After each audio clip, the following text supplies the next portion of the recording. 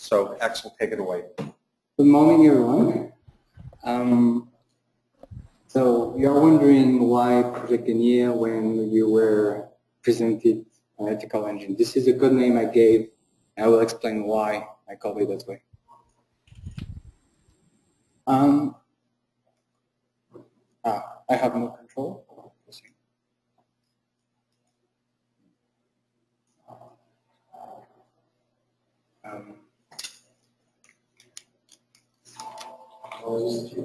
Yeah. No. No keyboard now. Sorry about that. Of course, the technology track is supposed to have technology problems. Right? Yeah, exactly. Did you hit it? Yeah. Let's see if it works. Please. There you go. Here we go. Technology. So the current state of tranSMART is relying on our server that sits either on the same server as tranSMART or a different one. The problem is this setup is for the one who actually uses tranSMART and have experience to use cluster algorithms, heat maps. All those NP-art problems make it extremely slow and extremely fast. So basically, if someone is doing that, you have no way of even using tranSMART if everything sits on the same server currently. This is a comic I found, and this illustrates perfectly what I mean by that is one at a time, you have the right to do the workflow you wish. Gungnir is actually the spear of Odin. Odin is a Nordic god in the Nordic mythology, and I thought it was appropriate as a proper way as tranSMART as Odin and Gungnir as its spear to achieve a new level of how can I say, power computation and give tranSMART a new tool and a new aid in power capacities. In 1.2, the analytical engine is pretty much the same as in 1.1 and 1.0. It relies solely on R as for the public servers and all the public instances. The process is synchronous, meaning that once you run your query, you have to wait on the page or put it in the run background, but basically it's just hiding the fact that it's still attached to the process and you are stuck with it while it's running. It doesn't scale easily, as I said. It's solely an R server, and either you put it on a bigger server or that's it. So the scalability is not that great. No cache mechanism. You have a way to save your result, but that's pretty much it. It's a simple architecture. So for a quick startup, it's very simple, very easy, but it has many limitations that actually goes with that very simple architecture. What we want to do with Gungnir is achieve an asynchronous process. What do I mean by that? Is once you launch your job, it will run in the background, and when it's ready, it will come back to you and say, okay, the results are available, and you can look them up whenever you want. They will be cached.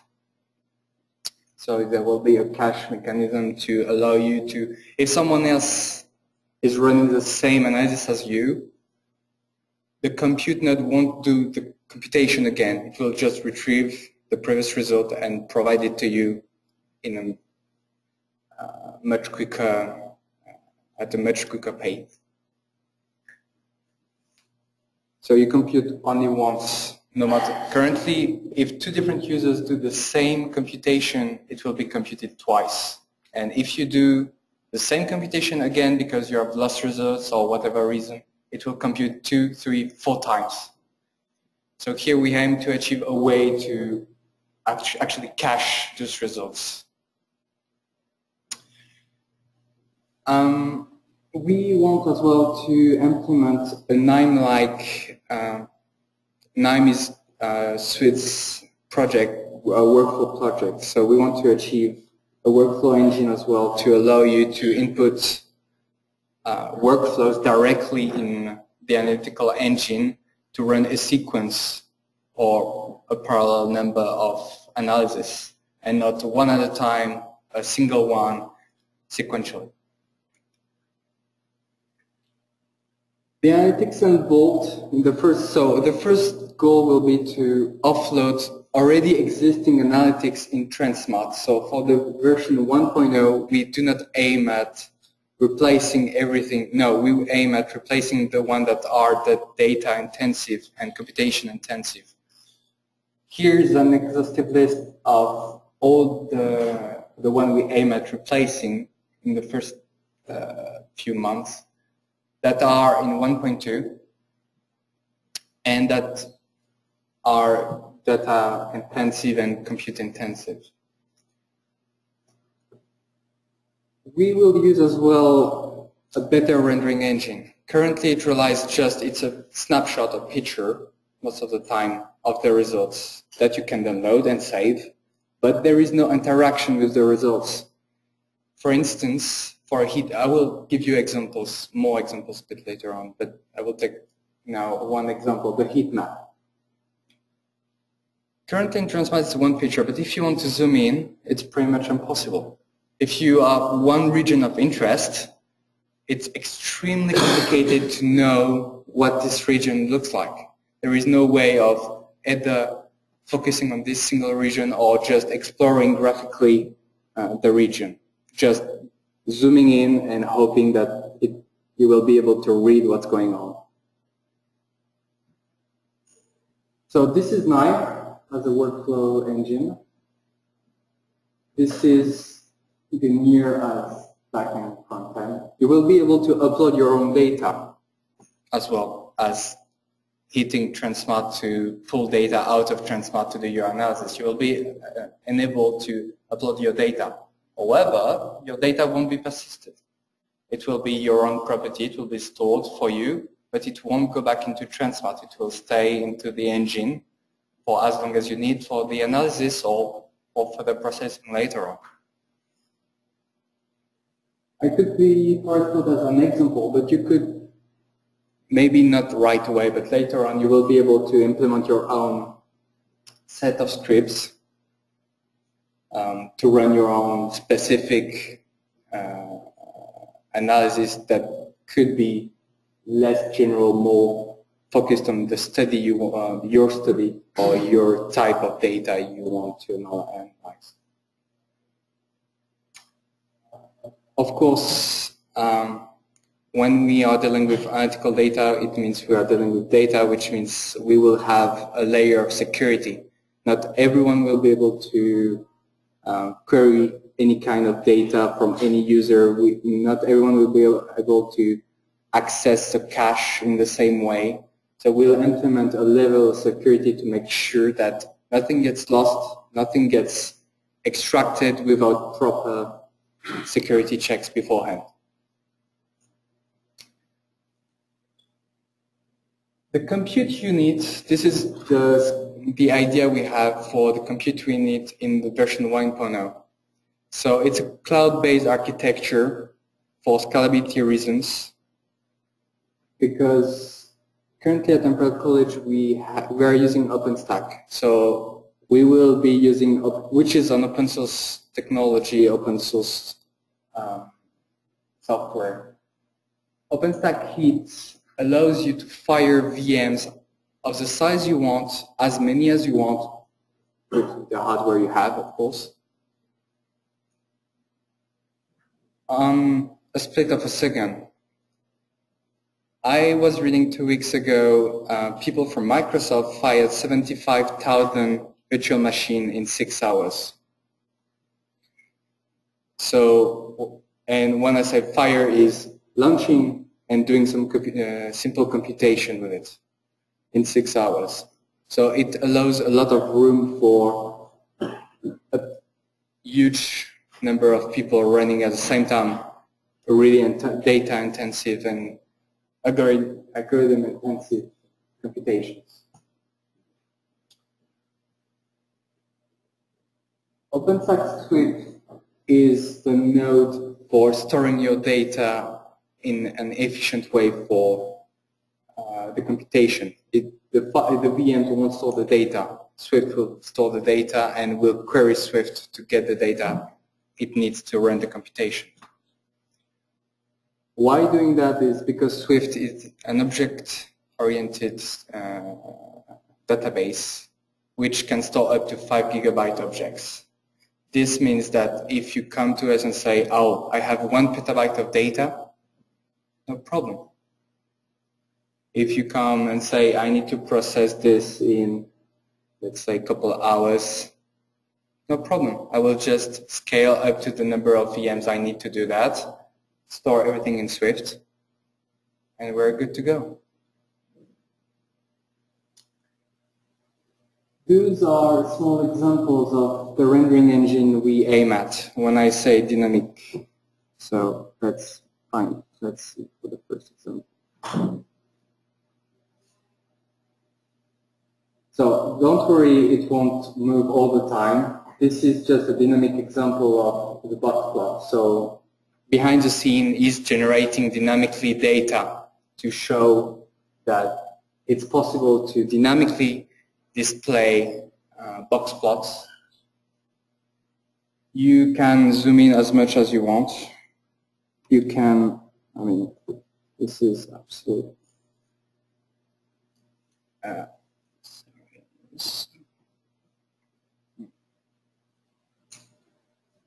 Okay. Yeah, that's fine. Thanks. This is for the box plot, but you have many other examples. You have co-occurrence. All of those are based on D3 libraries. All of those are publicly available, can be re-implemented, are free of use. I think it's all of them are, most of them are GPL2 licenses. Another example, sequences.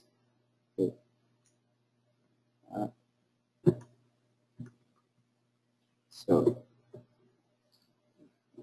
here you can explore different bits.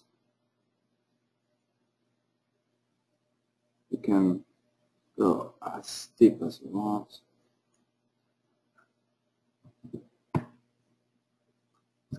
Matrix.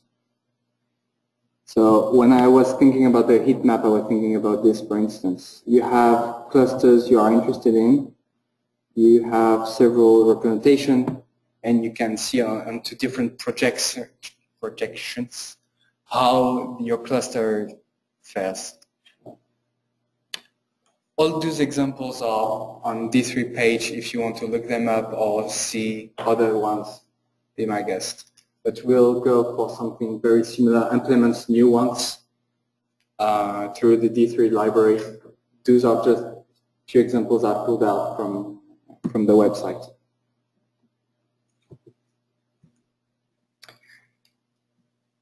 This is an overview of the version 1.0. It's just I put all the elements together and to give you a rough idea of the architecture we are going to. This is tranSMART. The bottom on the bottom bit, this is tranSMART. We'll call tranSMART through the REST API implemented by the Hive. And this is the vision we have on longer term. The idea is to add up new capacities for computing. So FPGAs acceleration, GPU acceleration, high throughput accelerations. You will be able as well to upload or download XLR DIMMs, which will which allow you to run locally your computation.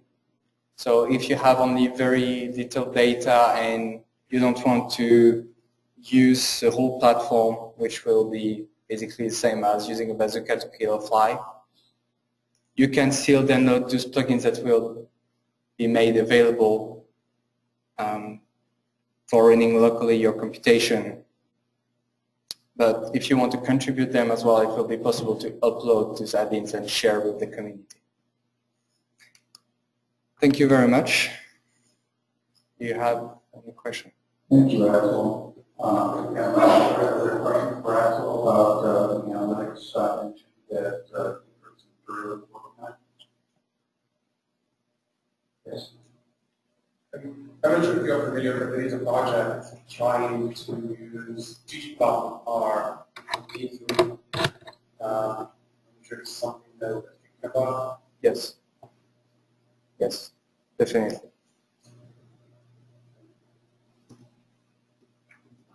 Did you need to show something? No, you can put it. You have a question? Yeah, I will raise the questions probably to Axel that here. Thanks for your presentation. I think it's a great idea to do it.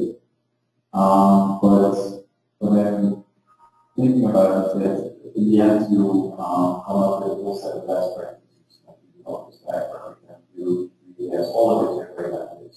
I'm trying to think from a practical perspective. Obviously, we need something like this in the current situation. And that definitely not where we want to be. But in terms of pragmatically going forward, how would you using Galaxy for this?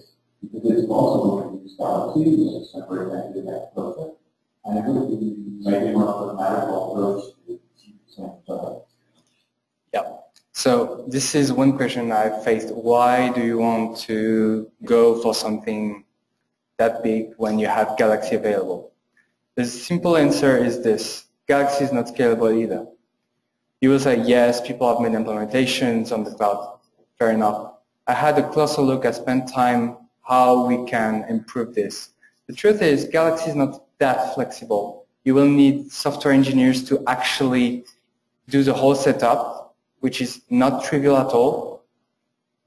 It requires you as well not to do, as I said, a scalable system. It's actually a duplication of Galaxies.